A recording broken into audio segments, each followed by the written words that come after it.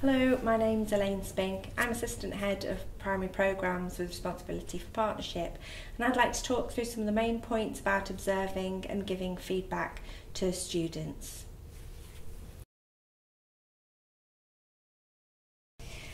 Teachers are very good at giving lots of ongoing and constructive feedback to the students on a regular basis, and the students are very appreciative of that. This also needs formalising through recorded observations, and we do this by means of the record of lesson observation, or ROLO. The pro forma for recording your observation, the record of lesson observation, or ROLO, can be handwritten or completed electronically. The format of the ROLO matches the SBT report and the teacher's standards that are appropriate for this placement. So the ROLO will support the writing of the interim and final report. The observation does not need to be for the entire lesson, but needs to be for sufficient time for the student to be able to demonstrate their abilities. Not all aspects of the ROLO need to be completed every time, but across the placement, all areas need to have received appropriate coverage. The first section on professional responsibilities covers aspects broader than those of a single lesson or session.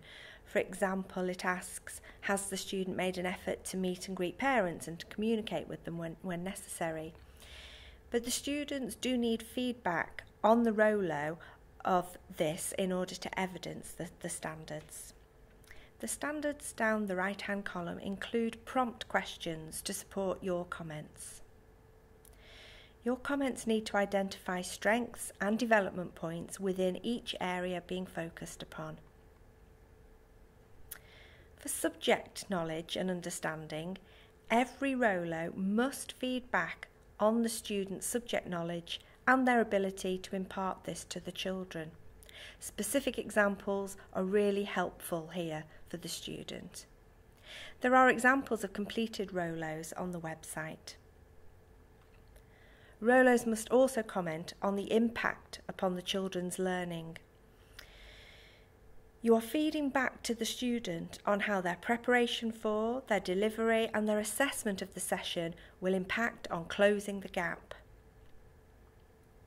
Targets identified in the final section of the ROLO need to be clear and smart. It is less helpful to quote a standard in the target box and much more helpful to illustrate what this might look like, including a "so that" statement. It is very helpful if comments within the ROLO reflect the language of excellent, good, or requires improvement, as in the grading criteria, so that students can track their level of progress towards the standards. This will support their PDR documentation and the PDR process and their use of the grading criteria both independently and with you.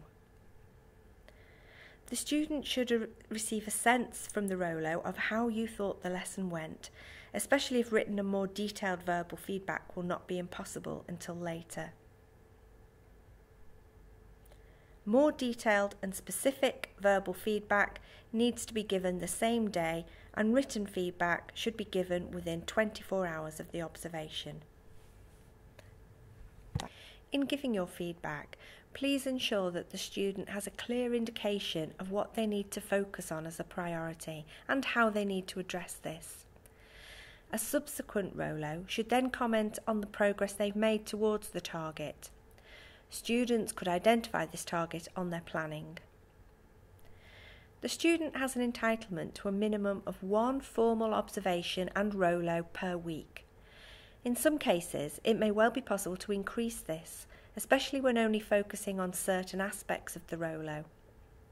Please refer to the placement-specific school-based training handbook for guidance on curriculum areas that require observations in this placement.